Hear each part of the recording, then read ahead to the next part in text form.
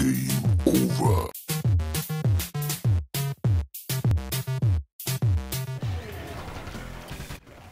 Battletoads Arcade, also known as Super Battletoads or just plain Battletoads, is a scrolling beat-em-up game developed by Rare and published by Electronic Arts, or EA as they are more commonly referred to now. But don't worry, this is the good EA, not the corporate monster it is now, but that's a conversation for another day. But anyway, Battletoads Arcade allows up to 3 players to select one of 3 toads, Rash, Pimple, or Zitz, and punch, kick, smash your way across 6 levels and save the universe from the Dark Queen.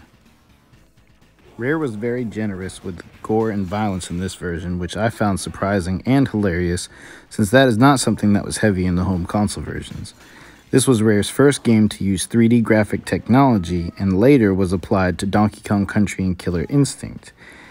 But as awesome as this game is and was, it didn't perform well in arcades and led to a 26-year hiatus that ended in 2020 with a Battletoads reboot.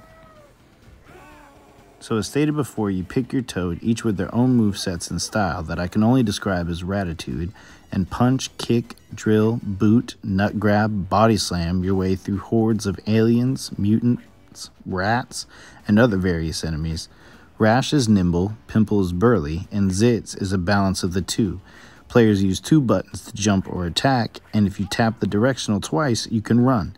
A series staple is that you can knock enemies off screen in a 4th wall breaking moment. The toads eat flies to regain health, and each have an exaggerated move in which their limbs turn into drills, axes, anvils, etc. The levels vary in theme and gameplay. Some are straight 2D brawlers, others 2.5D. There is a jetpack level, a shoot-'em-up-esque final stage, and even a timed Street Fighter II style bonus stage where you beat up a rat in a fighter plane till it explodes and you kick it off screen. There is also 5 boss battles ranging from an awesome giant snake battle to a frustrating giant robot rat. I enjoyed this game a lot. I'm already a big beat-em-ups fan, and this was just pure 90s attitude-y goodness. Yeah, attitude-y. I said that. This game's got over-the-top style, it's short and sweet, and can be beat in less than an hour, so it doesn't overstay its welcome. This is one game I would recommend someone to play either through emulation, Rare Replay, or if you have the means, the actual cabinet. Because unfortunately, the home ports to this got canned back in the day for reasons beyond me. It's awesome, and I love Battletoads. I give this a solid recommendation as a game to add to your list, and I'm going to leave you with a fun fact.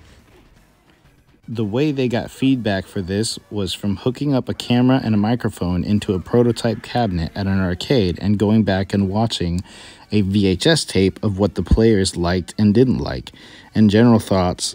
And they did this with the idea that if they asked the player what they thought, they weren't going to get actual honest feedback from them. So instead, they spied on them and got feedback that way, which they considered to be honest feedback. It's just a shame that it didn't work out for them back in the day. This game is awesome. I love Battletoads. I recommend you play any game in the series, really. And I give this one a solid 5 nut grabs out of 5. As always, I'm Stoopid. Thanks for watching my stupid review, and here's some extended gameplay.